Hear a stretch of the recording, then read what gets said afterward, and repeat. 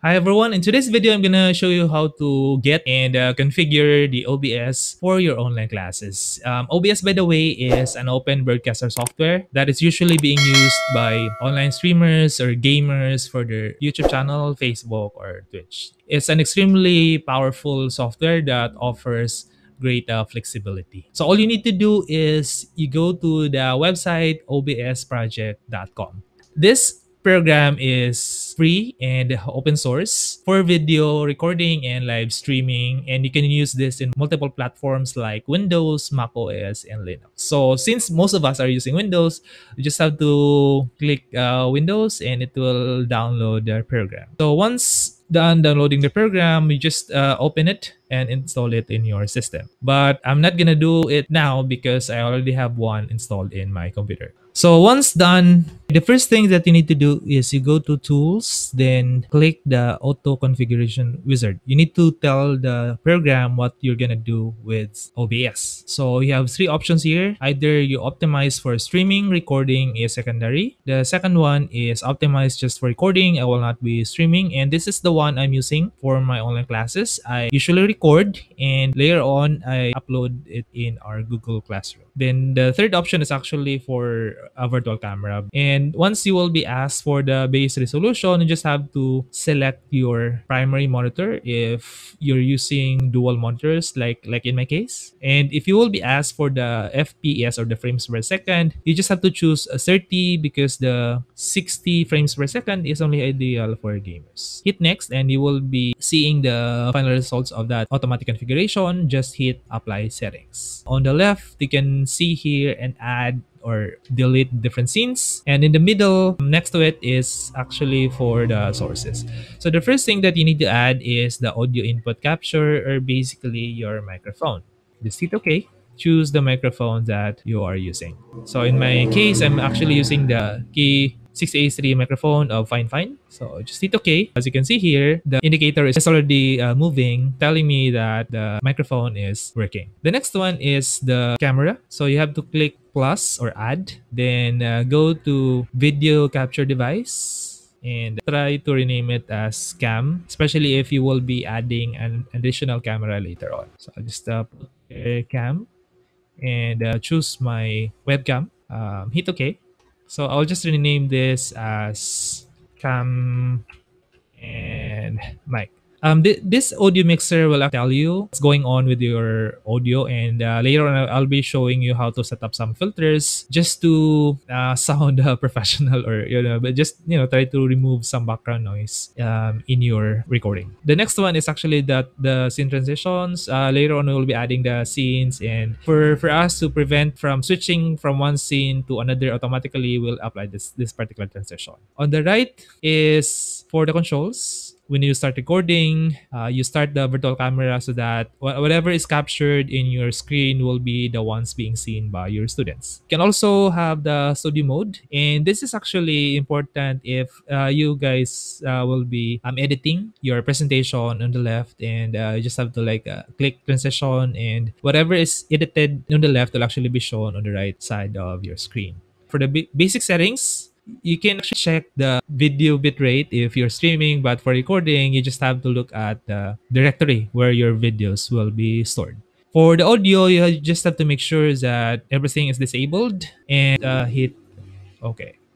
Okay, for lecture purposes or for your online classes, you just have to click the plus button on the left, and you can just type here lecture. Then as you can see here, the container panel turned black. So you just have to add again the audio capture. So you already added the microphone earlier, so just hit OK. So you have here the microphone.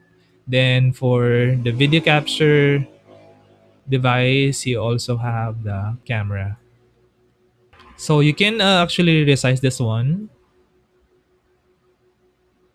And if you wanna trim your camera, you just have to press the Alt, move this in both sides so that you will crop your video because you're not really that important in the lecture. After that one, you add another source. For example, if you will be adding a PowerPoint presentation, just click the plus Either you go for the display capture for your second monitor or your primary monitor, or you can basically add a media source later on. I'll be showing you how you're gonna like play your recorded video for your other classes. And then you open your PowerPoint presentation. Then you add window capture and you select that particular PowerPoint presentation and simply hit OK. So now you have your PowerPoint presentation and you can resize the window. So you can see here the preview on the left. And if you don't want your students to see that one, so you just have to move this one to the left. And maybe you can extend this a little bit farther to the right. Okay, and if you will be presenting a recorded lecture video, that's what I usually do in my class. In the first period, I record my lecture video and I will just present it in my next class as a live video feed. So you can add another scene. Just click plus, then you just put here recorded video. Then in the source, you can click the plus button, then go to media source. Just hit OK. If you're not planning to add other media sources, it's okay to just put here the default. Click the result playback when source becomes active. You can also uncheck that one if you like. Then you just have to browse the presentation. So assuming I'll be discussing or I'll be showing the market structures, hit OK. Then I'll just have to resize this window to maximize. And in order for your students to hear your audio, you just need to click this one, advanced audio properties. I mean, then you just have to select monitor and output. We need to understand that the different market structures could influence the quantity. Okay, in some instances, for some structures that will be produced and sold in the market. In order to record your presentation, all you need to do is click the start recording. Then in the scenes, you click lecture or whatever scene that you guys will be putting there later on. And then in the window capture, you can actually add a display capture. Okay, so this will capture the entire screen. Okay, you can also like have the PowerPoint presentation if you like, but in my case, I'm actually trying to capture this one because this is in PDF and it cannot be seen in the options. Okay, so I have here and I can actually enable also my camera, so I can move this up if I want my students to see me while I'm having the presentation.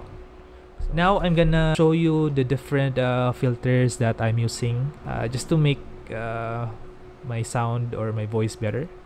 So right click on the microphone, you hit on the filters, and you can add several audio filters. So I'll just have to click this one. So the first thing that you need to do is add the noise suppression, and this is very important if you have a very noisy background.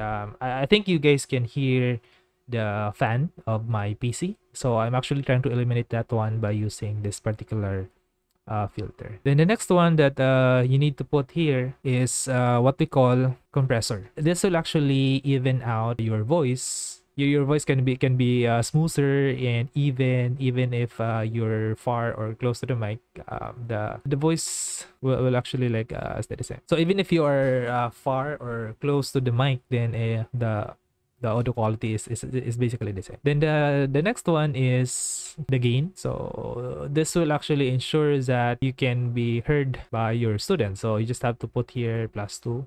In my case, I'm just having +2. Aside from the gain, you also have to put here the limiter. Okay, this will actually prevent your voice from breaking. Like if you will be shouting on the microphone, the voice will actually be like -6. minus 6 dB. So even if you shout, it will actually be filtered. And the last one is plugin. So if you guys are wanting to sound professional, you just have to like install this plugin. So I'm using the Marvel GEQ. I can actually change the different settings. Okay, there are actually presets that you can use here. So for the bass is on the left, for the middle, and if you wanna like have a higher pitch, if your voice is too bassy, then you can actually change this one. And close.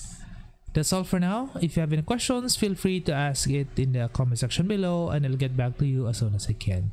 Bye!